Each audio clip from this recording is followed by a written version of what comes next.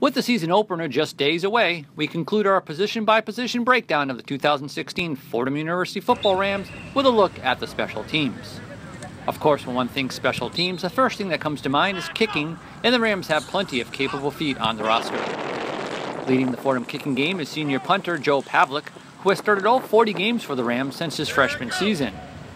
Last year, Pavlik punted 49 times for just over 2,000 yards with a long of 67.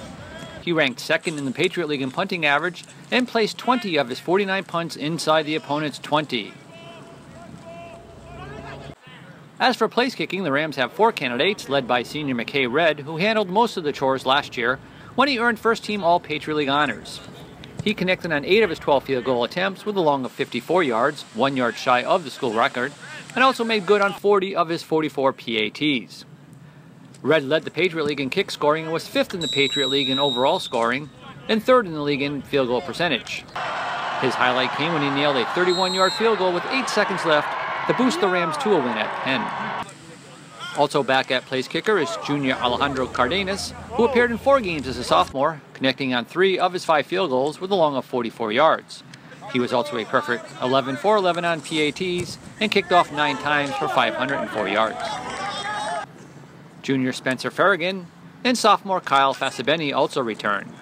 Farragon appeared in 2 games as a sophomore, kicking off 12 times for 696 yards with 2 touchbacks, while Fasabeni appeared in 3 games as a freshman, kicking off 18 times for 964 yards. Of course, the kickers wouldn't be able to do their job without long snappers, and the Rams have 2 on the roster in senior Robert Carlisle, who saw action in 10 games last fall, and senior James Orfini, a newcomer at long snapper. Of course, special teams also includes kick returners, and the Rams have 2 of the best in the league. Senior Jihad Pretlow returns to handle kickoff returns after earning second-team All-Patriot League honors in 2015. Pretlow led the Patriot League and was 18th in the NCAA FCS in kickoff return average, and his 864 kickoff return yards last year is 2nd best in school history. At punt return, the Rams bring back sophomore Corey Cattle, who brought back 22 punts for 155 yards last year.